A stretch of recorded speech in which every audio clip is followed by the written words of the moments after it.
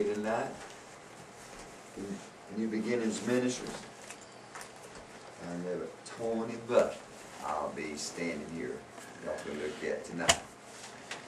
In 1 John chapter 2,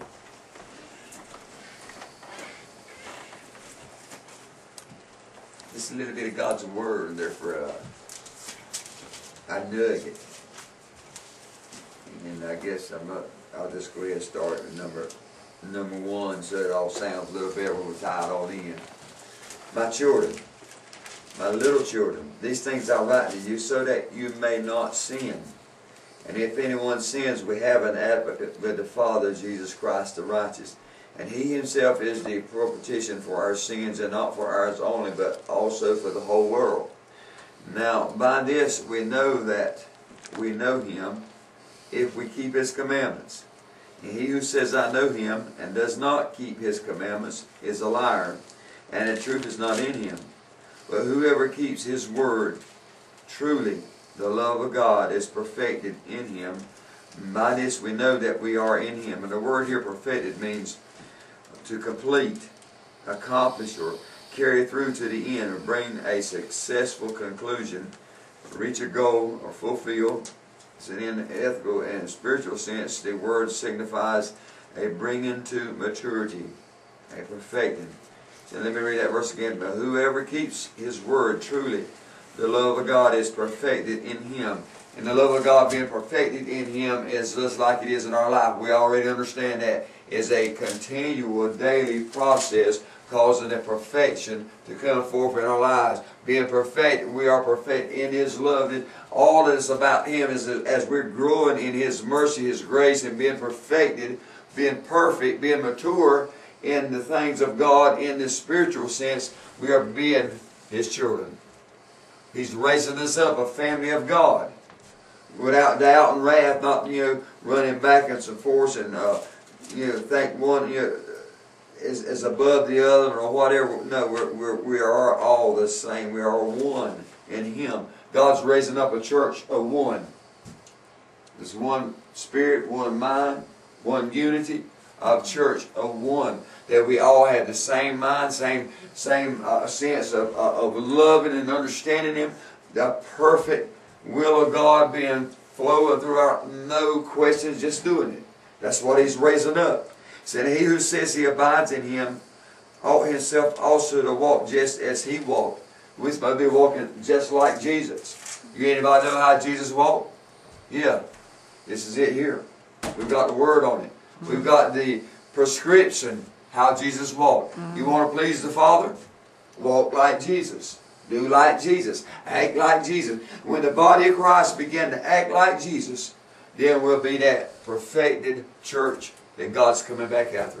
When we begin to walk in love, when we begin to do all the things that He said, when we begin to look with a heart full of compassion and love on the person, we just say, in the name of Jesus, get up your heel. We begin to walk in the new anointing, because instead of, oh Lord, I don't know where I should pray for this, I don't know if He's going to be here. We just know whatever I say, when I speak, it's going to be done. There's an anointing that we, the church, supposed to be walking in, where there's no worries. I know it's going to do it. There's certain things that you know about God, aren't there? There's certain things that you know He does, because you ask and He does it.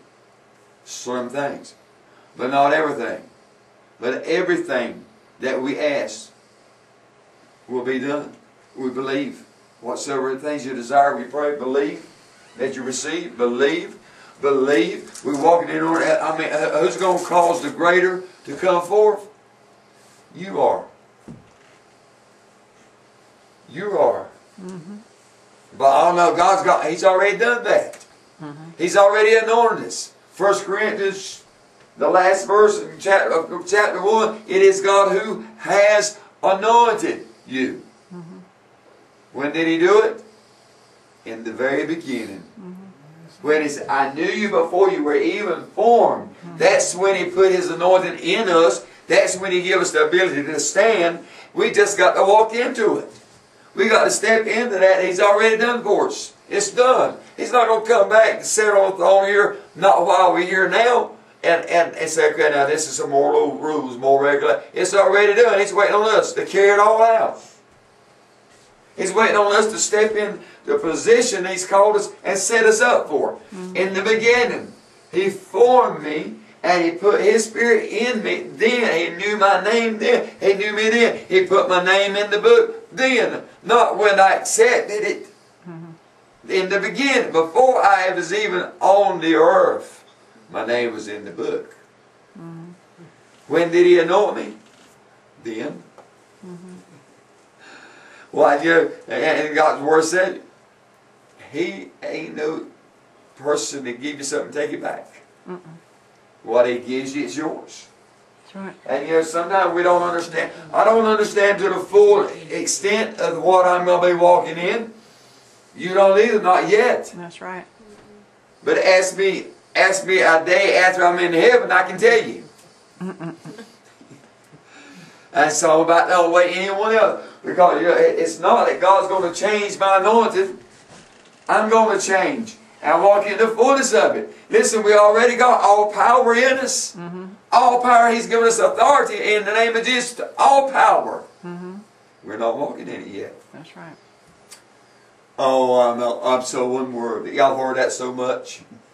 I'm just so unworthy. Oh, Lord, I'm just so... We hear that so much, and the next time you hear it, it just about make you sick. Because what they're saying, they're having. Whatsoever things you desire, whatsoever things you say, whatever it is, that's what you can have. And they're walking in defeat already. When they open up their mouth, they're walking in defeat. Amen. And if that's you, I'm sorry, you're walking in defeat. Time you open your mouth, sometimes you just need to be quiet.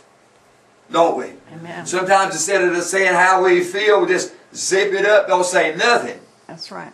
So let me think about this a while. Just begin to think on God's goodness, what He's already done for you. Right. Instead of when you want to have a pity for it, just keep your mouth shut a minute and just begin to think about what He's brought you from. Amen.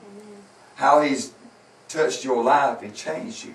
And kept you all your years that you are, ever how many years that is, He's kept you. That's right.